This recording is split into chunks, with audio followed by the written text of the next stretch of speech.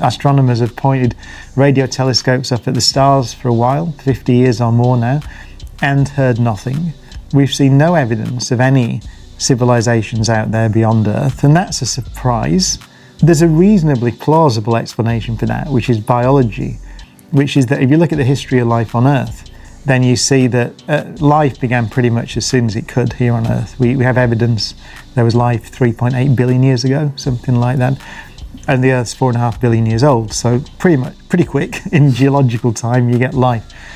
But then if you talk about advanced life, complex life, multicellular life, then there's no evidence at all back beyond a billion years. Actually, really, in the fossil record, 650 million years ago or something, you start seeing the first evidence of complex creatures.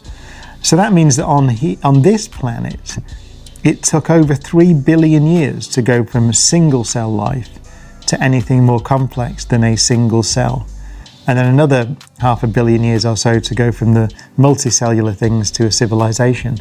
So it's 3.5 to 4 billion years. It's a third of the age of the universe.